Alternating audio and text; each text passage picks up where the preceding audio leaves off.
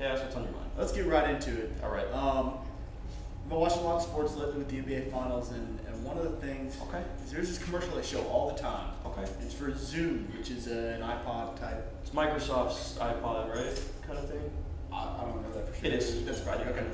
So they show these commercials, and they're pretty cool commercials actually. It's like it's showing like record. It looks like a big table full of piles of records, and somebody like a record store. Yeah, it's like somebody flipping through the records, and you see like the titles. So it's a couple current records, like the Rick Ross album, you know, some other album, I don't know, Coldplay. some current band the kids like, and then they like as they keep flipping through them, then it turns into like they're like fake album covers that say things. So it's like Get All, you know, he flips it. The next one's like The Music. You want, you know, and it's so that, you know, there's a message. So like the first time I saw it, I didn't quite get it, but you know, the music's good, the camera's like panning around, changing, real cool. So it's kind of just like a fun, artsy type thing. And that I can respect. Here's where it gets interesting. Spellbinding. Yes. The way they show these commercials is they always show like a 30-second one, and then there's a different commercial like for whatever else. And then it goes back to the Zoom commercial for like a 15-second little short one. Always. It's never just the 30-second one or the 15-second one. It's always both of them together in that order with a random commercial between them. I like that. That's something that I think it's interesting, but it's kind of annoying. I bet. But guess what? What are we talking about?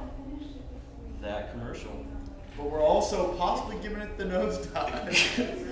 God, a nosedive. But I mean, it just kind of bothers me. It's like, yeah, look, you get 30 seconds.